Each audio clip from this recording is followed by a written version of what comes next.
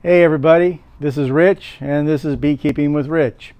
It's late December down here in South Florida. The temperature is 79 degrees at the moment. Humidity is low by our standards, about roughly 50%.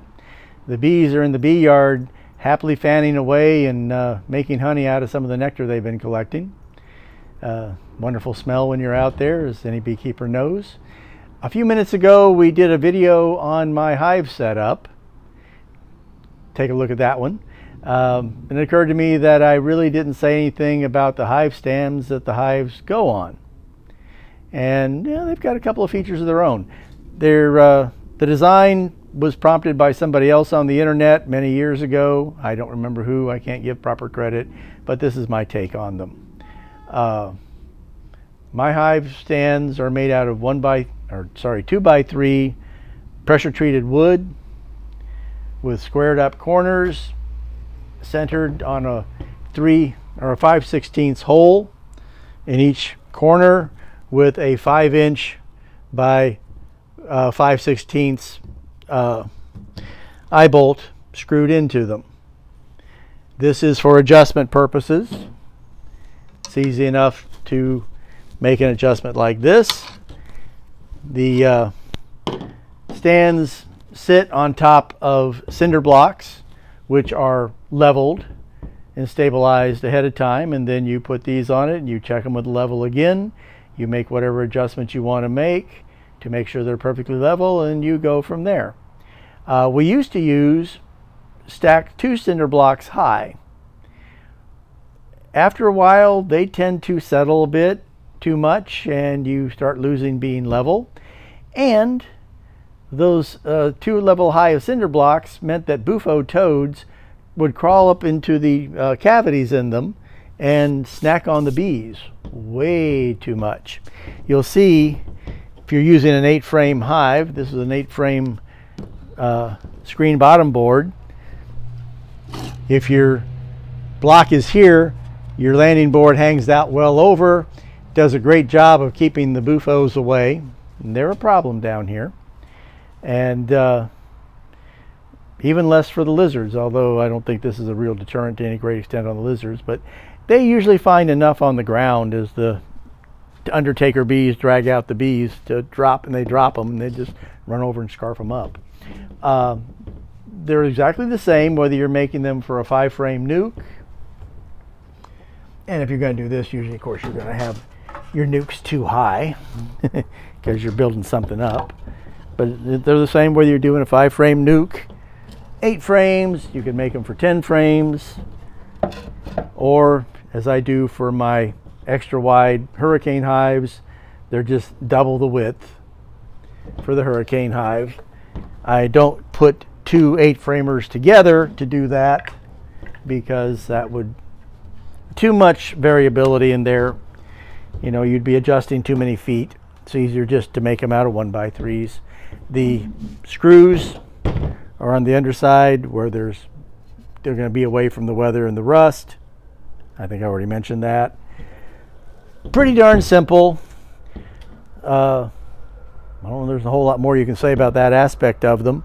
So that gets us into, okay, how do you keep the ants out? Well, I don't know the origins of these. I picked these up at a thrift store one day, but online I picked up 25 of these little prep cups, stainless steel prep cups, and as small as they may look, they're the right size for these as well. And the nice part is that these are so small that it kind of keeps everything out of the rain. So I don't use these anymore, but they happen to be available to show you what's going on. What do you put in them? Well, a lot of people put oil in them. I don't. I prefer to put diatomaceous earth in them. Very fine powder, you put it in there. If after a while it cakes up, you knock it out, you can put some more in there. But I want to show you something else I like a lot. It's been around since the 1800s, and that is tanglefoot. You can find it at most garden centers. If not, readily available online. It's been around since 1885. It says so right there.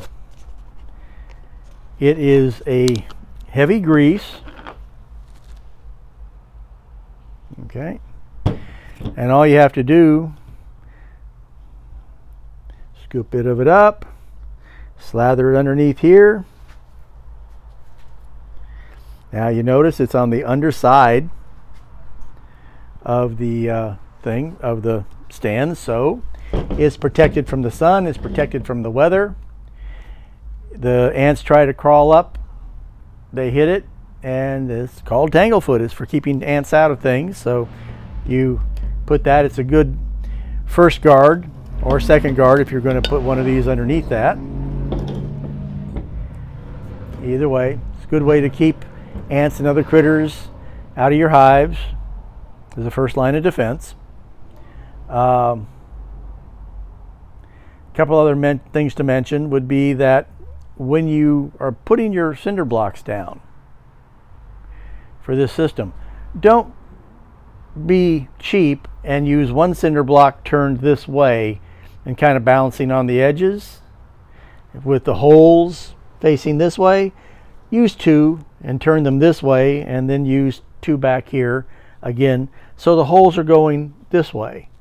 The reason for that being that if you are going to get strong winds, you run a strap through the cinder blocks underneath the stand up over the hive and tighten it down. That puts that much more weight and stability on your hive. If you turn them this way and use a few less, well, another thing is the bufos like to get in there and hang out and, you know, see what they can do about getting to your bees. If you turn them this way where they can hang out, it doesn't do them any good. There's no bees over here. So that works for that. That's really about all there is to it. Shims. Oh, shims, thank you. After you've gone to the trouble of leveling your cinder blocks with a level, you put these on and you go to the trouble of leveling them again with the level and cranking them with this so everything is nice and stable and there's no rockiness or anything else to it. You then, in my opinion, it's easier to do it this way, you slide a shim. Now let's use this. We always like to have our, it doesn't matter with the screen board. I don't even know why I'm showing you with a screen board. I should be showing you this with a solid bottom board. With the screen board, it doesn't really make any difference. But you put in a couple of shims back here so that it's slightly tilted forward. Can you just screw these up back here? Yeah, you can.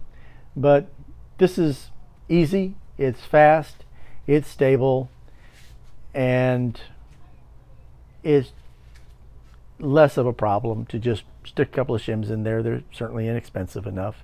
But like I said, I don't even know why I'm showing you this using a screen bottom board for the demo. It doesn't matter with a screen bottom board, only if you're using solid bottom boards. So that's about the rest of it. I had difficulty finding eye bolts of the size that I wanted at Home Depot or Lowe's, other big box stores. So I went online to order them, and it was also far, far, far less expensive to just order a bunch of these online. So I would use that suggestion for you as well, because I'm not about trying to make you spend money you don't need to spend. But a nice open stand like this that allows you to strap your hive down by going underneath it and holding everything in a unit works even better if you put your cinder blocks underneath there in such a way that you can run it through the cinder blocks as well. Keep that in mind, and you'll have a great new year. See you later. Bye-bye.